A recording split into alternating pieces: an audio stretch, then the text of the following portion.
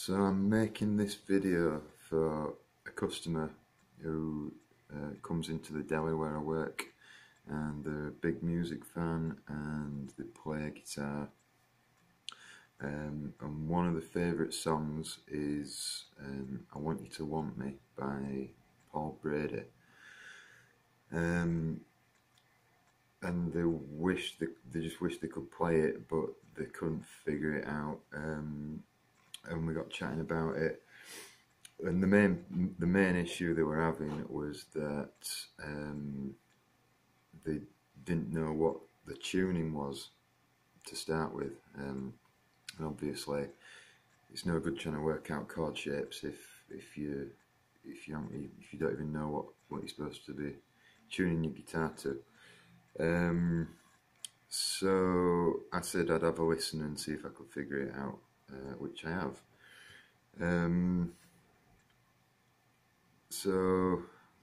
But a little bit about the song itself, the keys that it's dealing with, and things like that.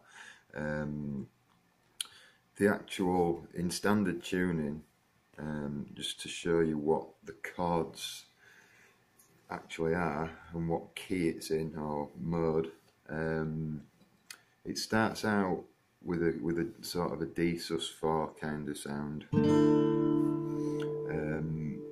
and it passes through A and goes to an E major chord. So what this does, it gives the song, it's not so much a tension, because we use that word a lot in music, but it's a little bit more nuanced than the idea of tension. It's more, it gives it a kind of floatingness, a suspension. It's like we're never quite on solid ground in terms of a home chord. But if we were to consider it a home chord or come up with a home chord, we would say that it is the E major, because that's, in terms of resolution, that's mainly where we're resolving.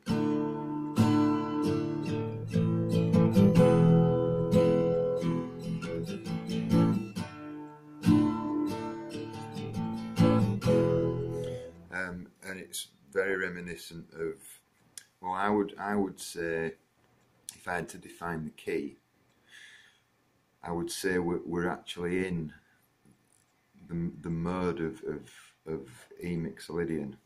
So we're not strictly in the key of we're not strictly in a key. We're in a mode, really. We're in E mixolydian mode. It's very reminiscent of This Could Be the Last Time by the Rolling Stones.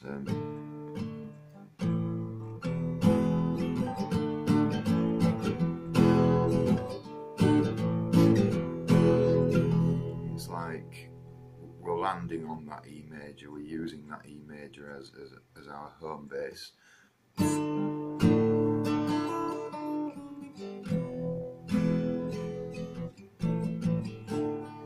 That kind of thing. But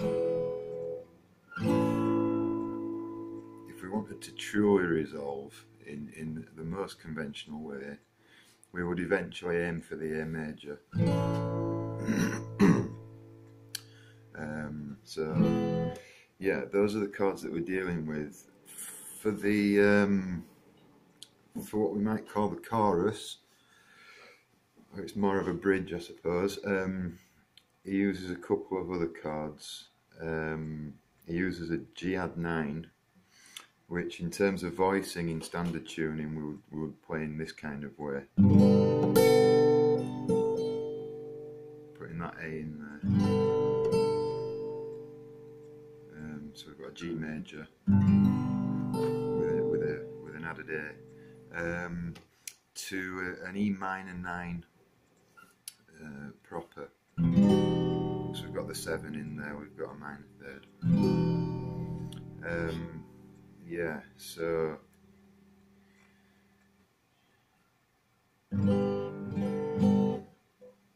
yeah. so those are mainly the chords that he's using, but he's not playing it in standard tuning, he's playing it in a different tuning. So just to talk a little bit about transcribing and how we particularly approach transcribing songs that are in alternate tunings. Obviously the first part of call is what is the tuning. So a little tip about that. The first thing to check is you might as well make sure that the open tuning isn't the actual key of the song. You know, so plenty of examples of songs in open tunings where the tuning is the key of the song. That makes it, if you're going to do a process of elimination, then get that one out of the way first. Is it in the key of the song, the actual tuning? So an example of that would be, just off the top of my head, Soldier of Love by Robert Plant. It's a song that's in open C, but the song is in the key of C. A lot of songs that are in open G will be in the key of G. But yeah, so you check that first. Figure out, have a listen to the song, figure out what key the song is in, and then try whatever open tune. You know, there are different variations of open C. If it's in C, then try a few of those to see if you can get those voicings, if you can get the right voicings. This one isn't though, so that rule doesn't apply. So we need to eliminate that idea. So then it's like, oh, then we're in no man's land. How do we figure it out? So the next thing is use all the resources at your disposal.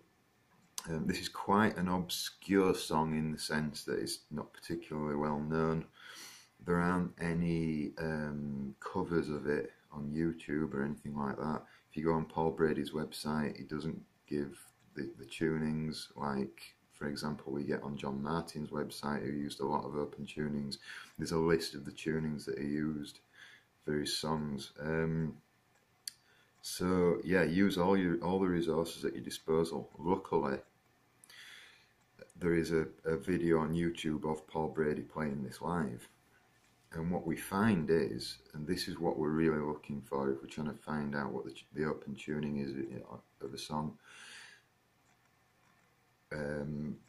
is there any point in the song where the artist literally just hits all the open strings, either in passing or in resolution or anything like that.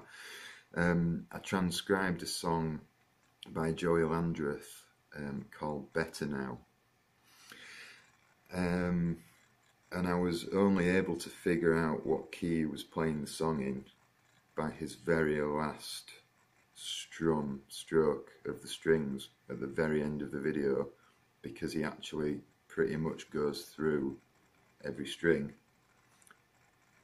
So, but Paul Brady in this song does it quite often, particularly in the live version. Rhythmically, the live versions are a little bit different to the album version, the recorded version. But when he's going through the strings, he's using it's that passing chord, that A chord that I demonstrated on the way through to E major. Now, I've also in the past transcribed Arthur McBride by Paul Brady, and that key is in traditional open G tuning.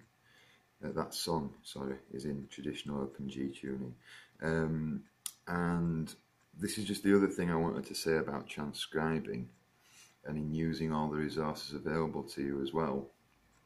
You actually have to use your own historical knowledge of an artist themselves, of their approach, of you have to, in a way, try and put yourself in their shoes so that you can understand how they think.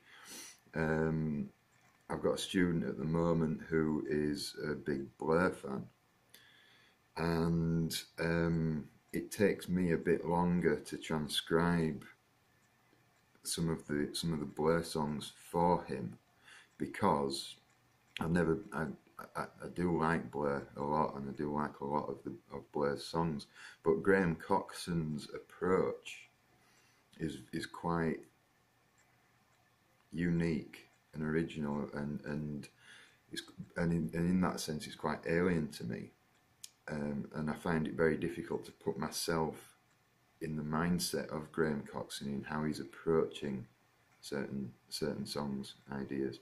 But if Paul Brady, we could probably define as a folk artist, and the open G tuning is a very popular tuning in folk music.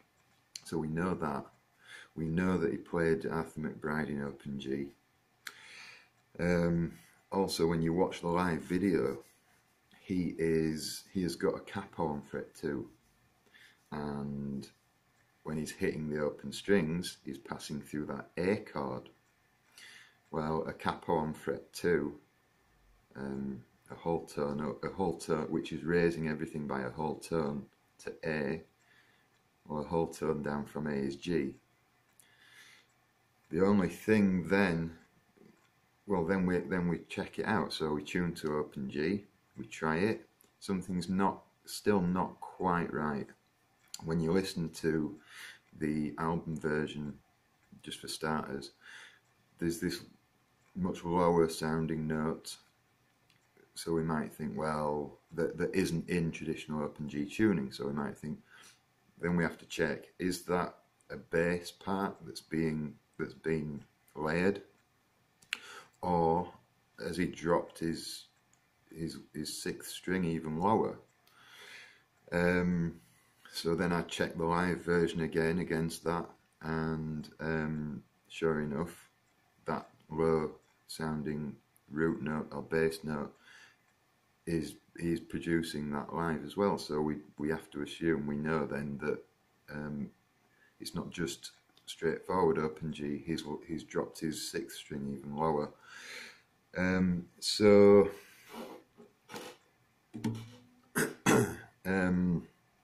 what we end up with is C on the 6th string,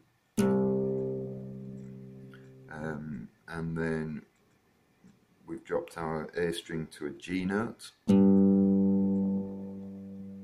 we're getting a standard D and a G and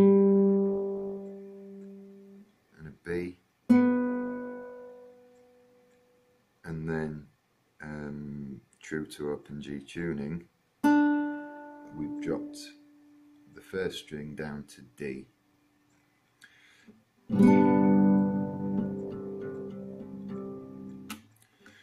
So then when we put the capo on fret 2,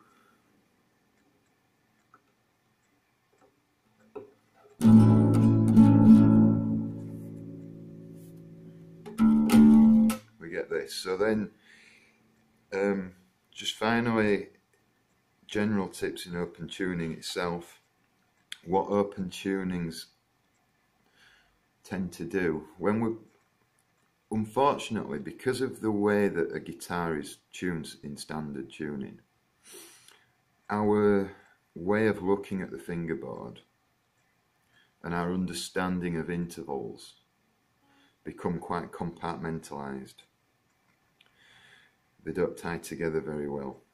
We don't, beginner to intermediate guitarists tend not to look at the fretboard in the same way that a pianist would look at a piano keyboard, in terms of, if these are the relationships between the notes that are mapped out in front of me, then I can use certain shapes across the board in order to cycle through the chords of a scale, say. Open tunings give us that perspective. They give us that idea.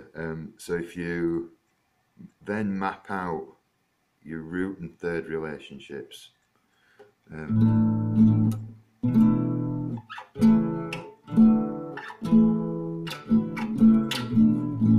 can see that it's much more like playing a piano. That often lends itself to open shapes within the tuning being much more movable as well, which is going to be important in understanding the little fills and nuanced fills that we're going to put in between some of these chords and moving around. So now I'm going to speak in terms of sort of more standard chord shapes, but in this key. If we make what we would think of as a kind of A sus shape, I've got like a sus2 here, or a sus4, or I can move through the minor. This is what's giving us this starting D major, D sus2 kind of.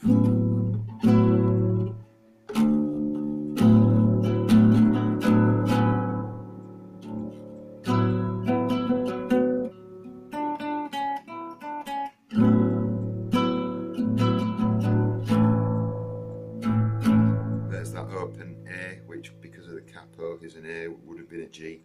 And then this chord that I'm using here, I've got finger 2 on fret 2 of the 6th string. I've got finger 3 on fret 2 of the 3rd string. And Brady kind of, the first time he goes into this chord, uses it this way. Puts this first finger on fret 1 of the 2nd string.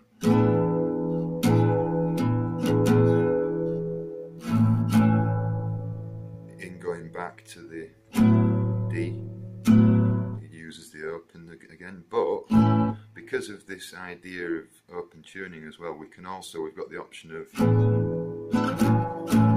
just moving that shape up.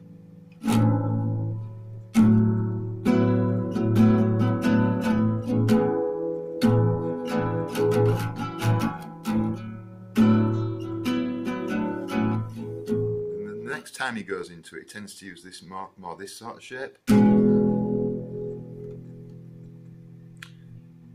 So I've got first finger, fret 2 again. You can flatten out on these strings 6, 5 and 4, but grab this 4th fret. And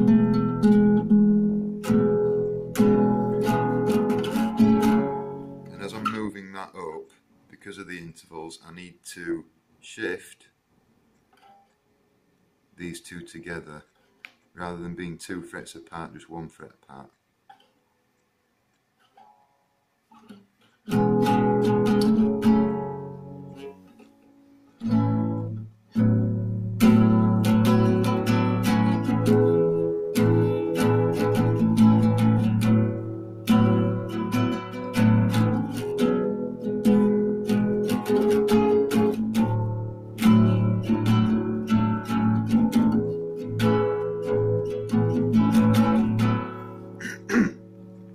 Then there's this bridge part where he's going into G add 9 and then to E minor 9. So the G add 9 is just, we're just going to bar on what is fret 7 proper. And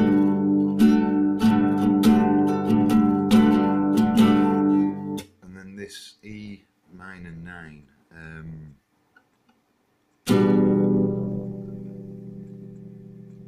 I'm barring first finger 2nd fret, 3rd finger's going on string 4 on fret 3 in relation to the capo, fret 3, and little finger is going on to fret 5 in relation to the capo on the 3rd string. and then I'm using my little finger to mute the B string, or the second string, and then I'm getting string 1. There's that version of it, but also there's another version of it where, same thing here, but I'm just going to flatten out all 3 of those strings, 1, 2 and 3 on that fret. So we've got 2 options there. I can do that, or I can do that.